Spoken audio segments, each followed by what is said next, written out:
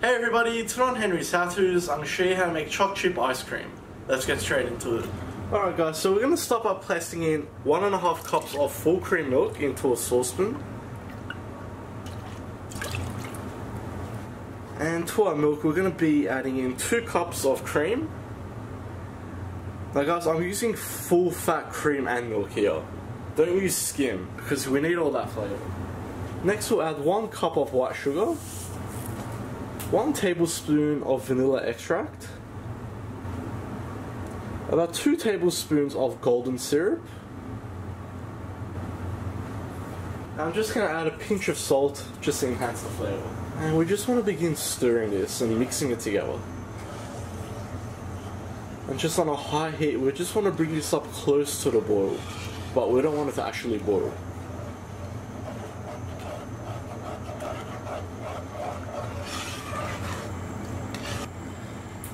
Now you want to keep on stirring as well, because we want to get everything well dissolved. As you can see now, we've got this beautiful rich creamy colour. And that's exactly what we want. Alright guys, so once you see it start bubbling on the sides like that, we'll turn the heat off, because we don't want this to actually boil. And all we need to do now is let this come back down to room temperature.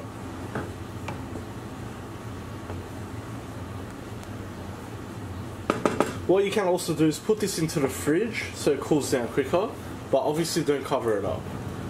Alright guys, so what we're going to do now is pour it into our ice cream maker. Now in my case I'm just using a Cuisinart one, so you just want to follow the manufacturer instructions for it. So we'll go ahead and turn it on. And we're going to carefully pour in our mixture.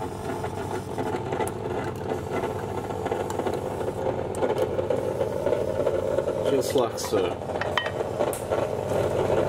So guys, generally it will take around 20 to 25 minutes, maybe even 15 minutes to get this ready. In the meantime, I do have 1 cup of choc chips here. I'm just using the Cadbury ones, they're my favourite. I'm using milk chocolate ones. You can use dark chocolate, even white chocolate if you prefer. We won't add that in yet, we'll add it in about halfway.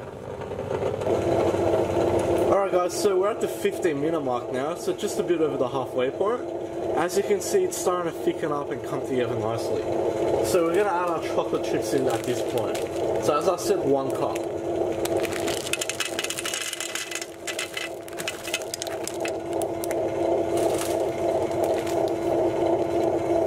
And we can just let that stir in there on its own. Alright guys, so we're at the 30-minute mark now. As you can see, it's completely thickened up and it's looking very nice, thick and creamy.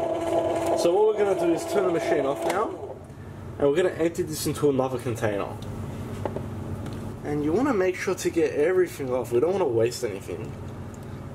Feel free to grab a spoon and have a little taste at this point. Alright guys, so I'm quite happy with that. So what we're going to do is put this straight into the freezer now.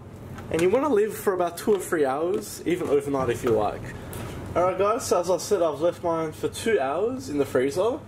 So let's go ahead and serve it. Just have a look at that. Man, just look at how beautiful that looks, guys. Just look at that creaminess. So it's no surprise, you only need a few ingredients. So when you go to a supermarket and see there's about 30 ingredients in vanilla ice cream, obviously something's wrong. So guys, storage wise, obviously keep it in the freezer. Obviously this isn't something that will go off, but it's best to have it within a year, or else you'll start to get issues like freezer burn and the taste will change. I hope you like that guys, please like, share and subscribe. You can follow me on Facebook, Snapchat and Instagram. If you've got any comments or suggestions, just leave them at the bottom, and I'll see you all next time.